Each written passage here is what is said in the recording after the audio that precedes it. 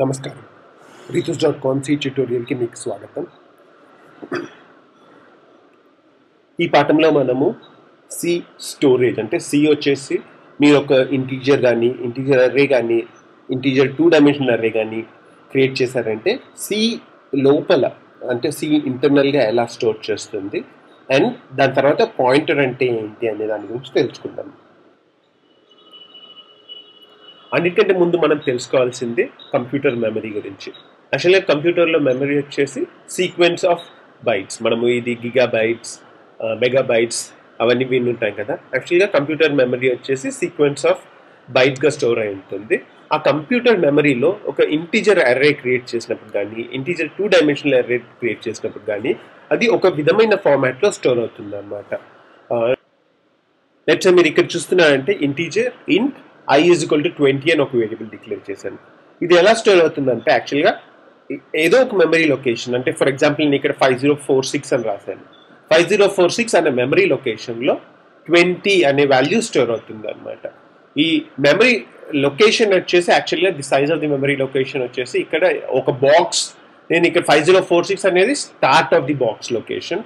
యాక్చువల్గా ఈ బాక్స్ అనేది సైజ్ వచ్చేసి సైజ్ ఆఫ్ ఇంటీజర్ వచ్చేసి చాలా కంపైలర్స్లో 2 bytes, but it can vary from compiler to compiler.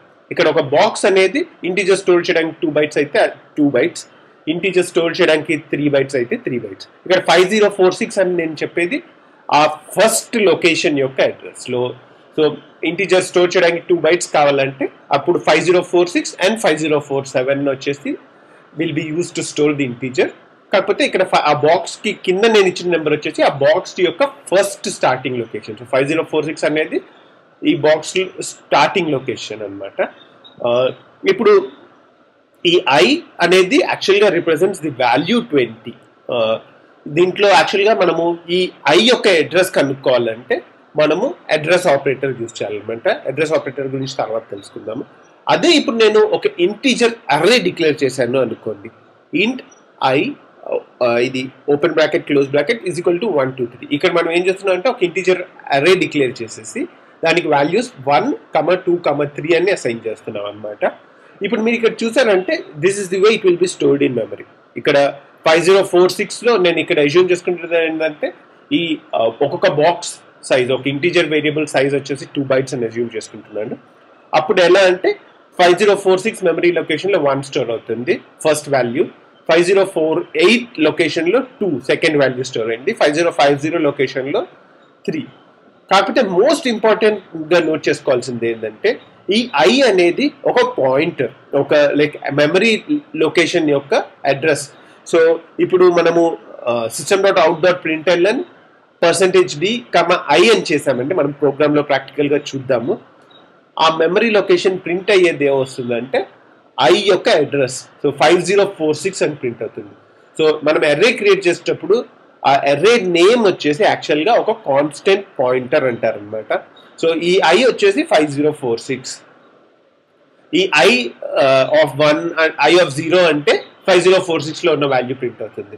I of 2 అంటే 5046 ప్లస్ 2 బాక్సెస్ తర్వాత, సో 1 2, సో 5050లో ఉన్న వాల్యూ ప్రింట్ అవుతుంది అనమాట. సో దిస్ ఈస్ హౌ మనం ఒక ఇంటీజర్ అర్రే మనం డిక్లేర్ చేసామంటే this is how it is stored in memory అనమాట. మెమరీలో కంటిగ్యూస్ లొకేషన్స్ అంటే సక్సెసివ్ లొకేషన్స్లో 5046. సో ఇక్కడ సక్సెసివ్ బాక్సెస్ అనుకుందాం, సక్సెసివ్ బాక్సెస్లో స్టోర్ అవుతాయి. ఈ బాక్స్ యొక్క size will vary with the size of the thing which is stored. ఇక్కడ మనం ఇంటీజర్ స్టోర్ చేసుకుంటున్నాం కాబట్టి size of the box might be 2.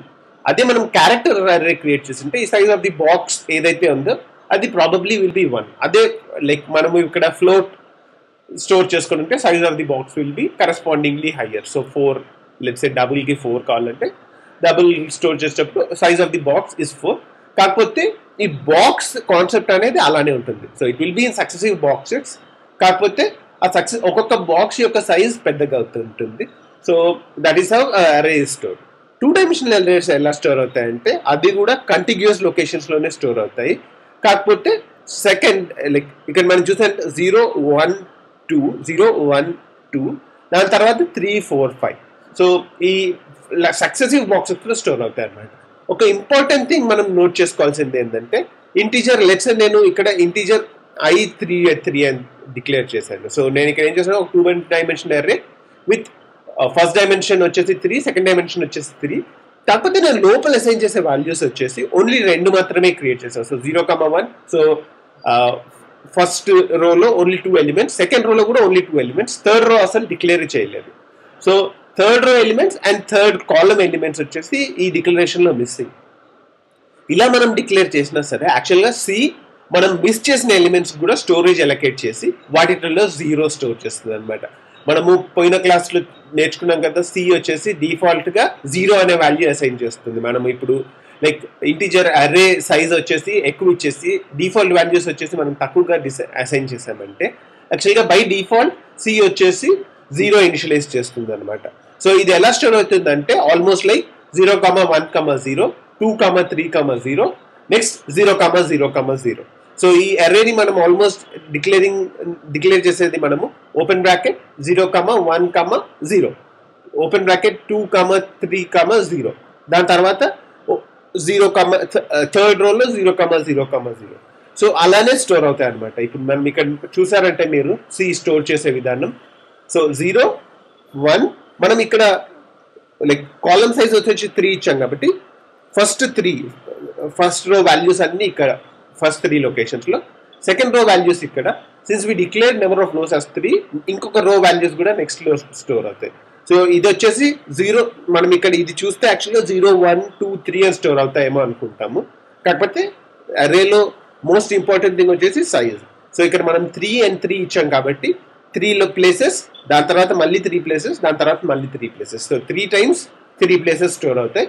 దాని తర్వాత దాంట్లో ఉన్న వాల్యూస్, సో 0,0లో ఉన్న వాల్యూ 0, సో అది ఫస్ట్ లొకేషన్లో, 0,1లో ఉన్న వాల్యూ 1, అది సెకండ్ లొకేషన్లో, దాని తర్వాత 1,0లో ఉన్న వాల్యూ 2, సో అది వచ్చేసి నెక్స్ట్ ఇదిలో.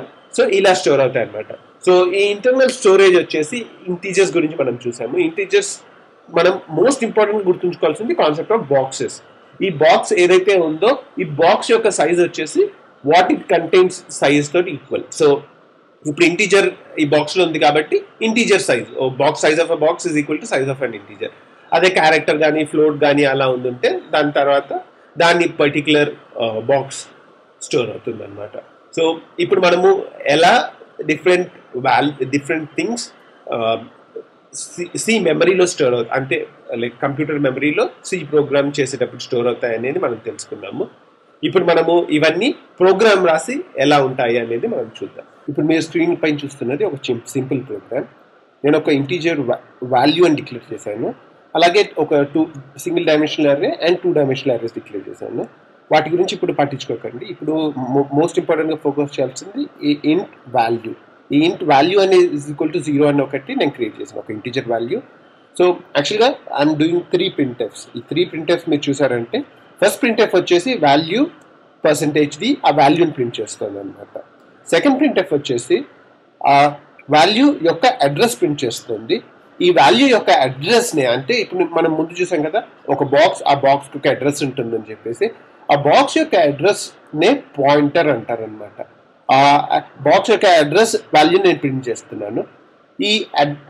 ఇక్కడ మనం చూసామంటే అడ్రస్ ఆఫ్ ఆపరేటర్ యూజ్ చేస్తున్నాను అనమాట. దీన్నే అడ్రస్ ఆఫ్ ఆపరేటర్ అంటారనమాట. సో అడ్రస్ ఆఫ్ అంటారు. సో ఈ అడ్రస్ ఆఫ్ ఆపరేటర్ అనేది ఒక వాల్యూ యొక్క అడ్రస్ కనుక్కోవడానికి, ఆ వాల్యూ వచ్చేసి మెమరీలో ఎక్కడ స్టోర్ అయింది అని కనుక్కోవడానికి యూజ్ చేసేది అడ్రస్ ఆఫ్ ఆపరేటర్ అనమాట.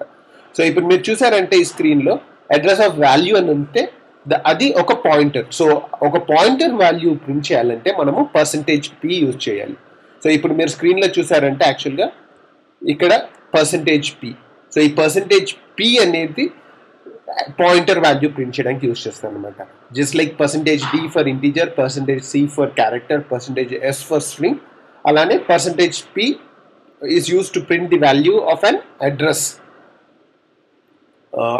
అడ్రస్ అంటే pointer. So value of a pointer print చేయాలంటే మనం %p యూజ్ చేస్తాము. అడ్రస్ ఆఫ్ అనేది address of operator. So this is called address of value. So మనం ఇప్పుడు ఏం చేస్తుందంటే ఫస్ట్ ఫస్ట్ ఆ వాల్యూ ప్రింట్ చేస్తున్నాం, నెక్స్ట్ ఆ వాల్యూ యొక్క అడ్రస్ ప్రింట్ చేస్తున్నాము. అలాగే నేను ఈ వాల్యూ యొక్క సైజ్ తెలుసుకోవాలనుకుంటే నేను ఇందాక చెప్పాను కదా, size of and integer depends on the compiler. So నేను యూజ్ చేస్తున్న కంపైలర్లో ఇంటీజర్ సైజ్ తెలుసుకోవాలంటే సైజ్ ఆఫ్ ఆపరేటర్ యూజ్ చేయొచ్చు అనమాట.